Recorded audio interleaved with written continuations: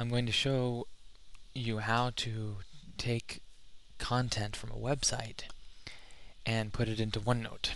So let me open up a website really quick.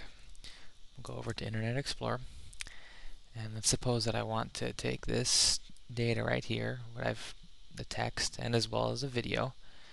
I take that, let's highlight it, and let's move this out of the way, and just click here on the picture, drag it and drop it into OneNote. And that will then drag and drop this in here in OneNote. And as you can see, there it all is. There's the text, there's the picture. And more importantly, there is the link back to the website where we got this stuff from. Very useful feature.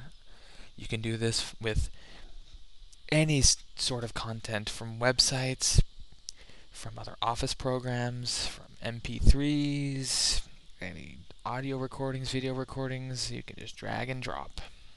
It's very nice. I hope you enjoy it.